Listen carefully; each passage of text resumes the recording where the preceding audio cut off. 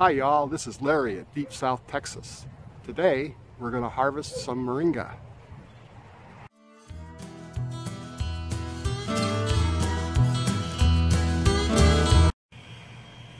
So here are my moringa trees. Some of them are 8 to 10 feet tall, and what we want to do is cut them back, harvest some leaves, get those leaves dried out and ground up and put into capsules. So let's get started.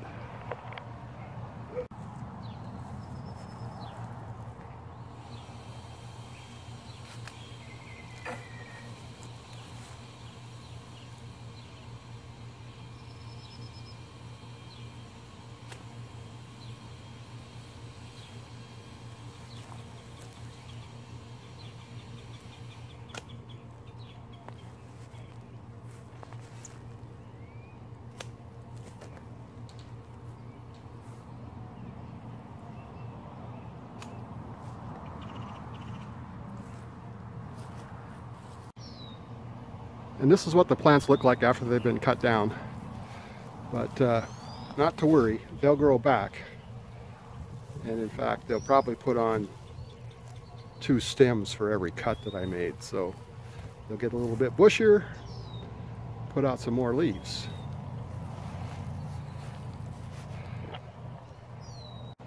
Well, that's a pretty nice haul of leaves.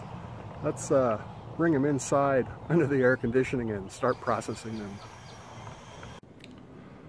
Well, here are the moringa leaves in the house in the kitchen ready for processing them. I'm going to wait till the dishwasher goes off before I continue with this video.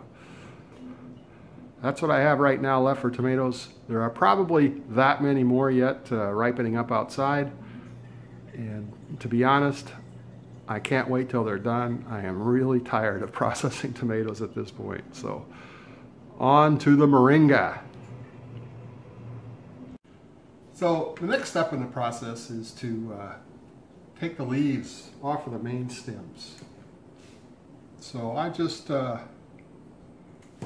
them off.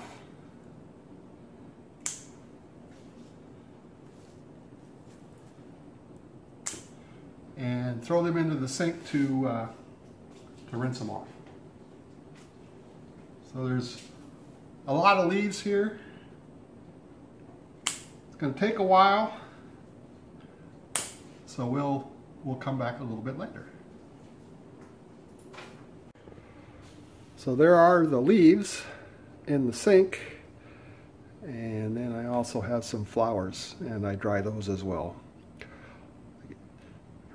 From what I read, all parts of the plant are medicinal, so even the roots. So we're going to dehydrate all these. I'm going to rinse them off and dry them up a little bit, and then get them in the dehydrator.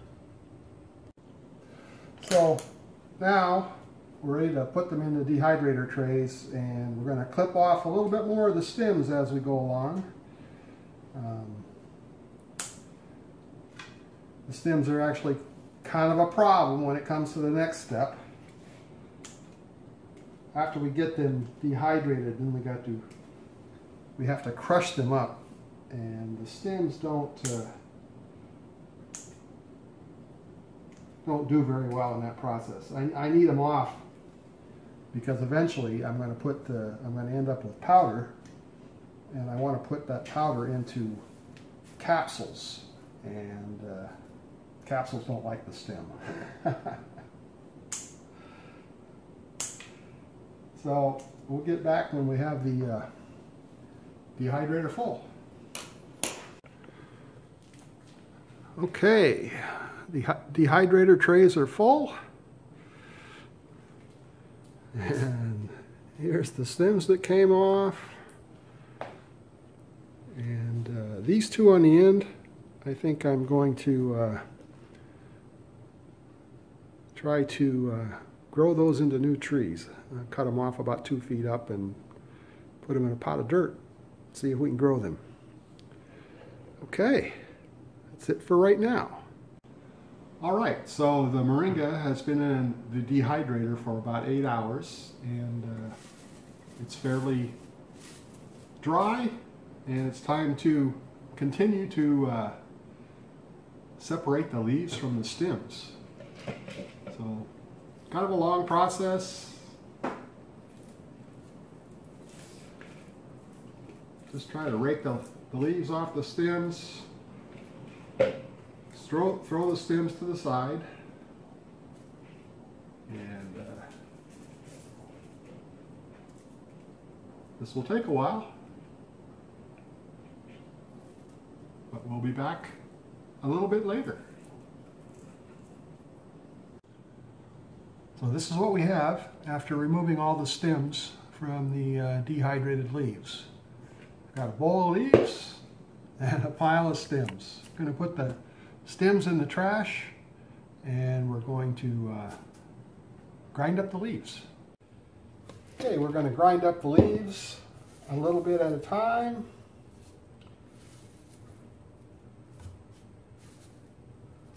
This might get kind of noisy.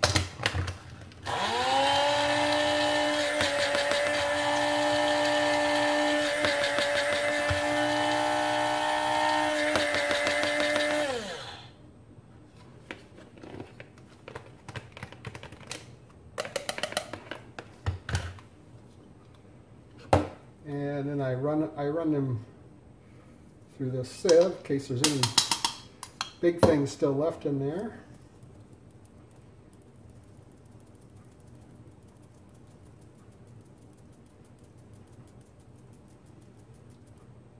And what's left I just put back in for reprocessing. We'll do that one more time.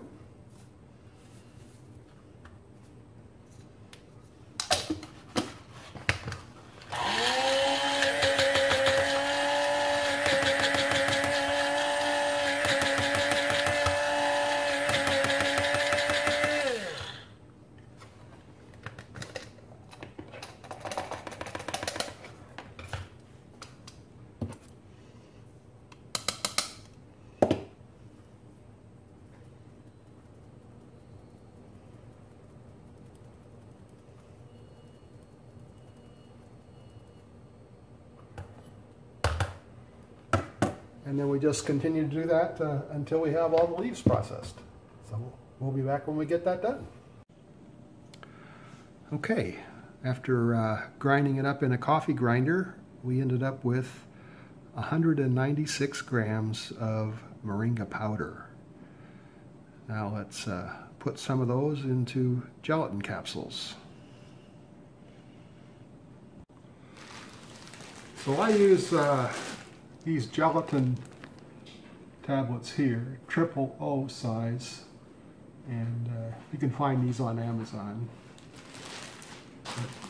First thing we're going to do is take all the capsules, take 50 at a time, separate them, and put the long end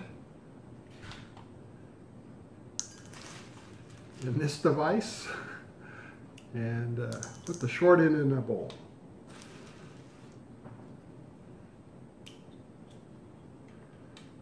So we'll get back to you when we have our capsule creator all filled up.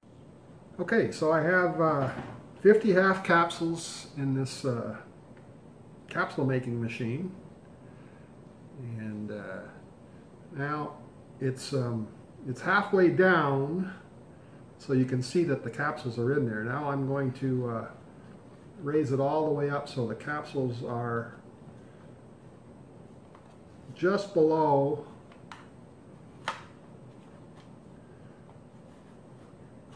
the level of the machine here. And then we'll take some of our moringa powder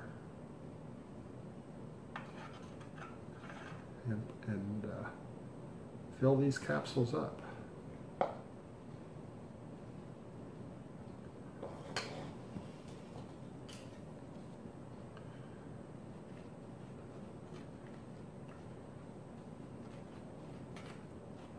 This can be kind of a messy process.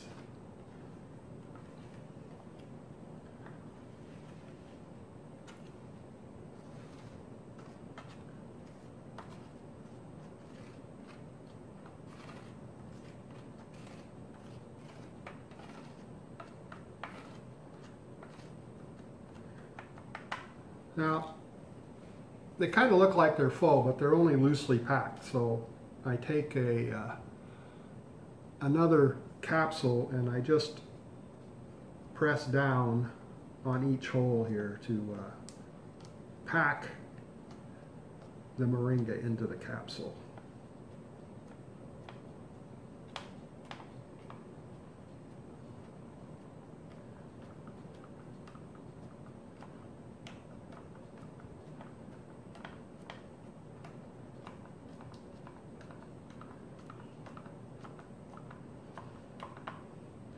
Then I'll go back in and add a little bit more moringa powder.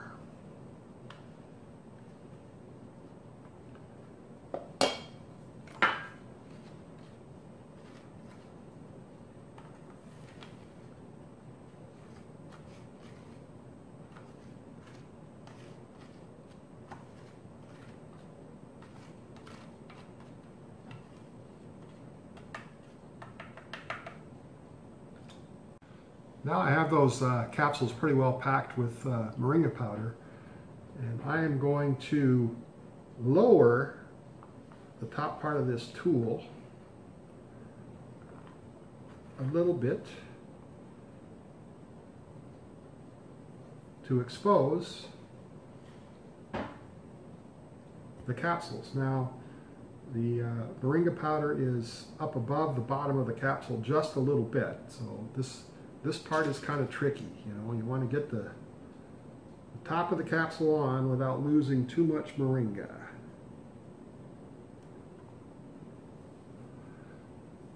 And it snaps into place. And there's the capsule. We go through this and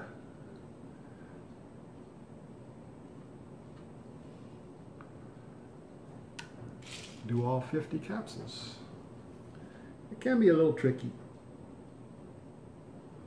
This is kind of why you want as much of the stems out as possible, because the stems can get in the way and keep the capsule from closing easily.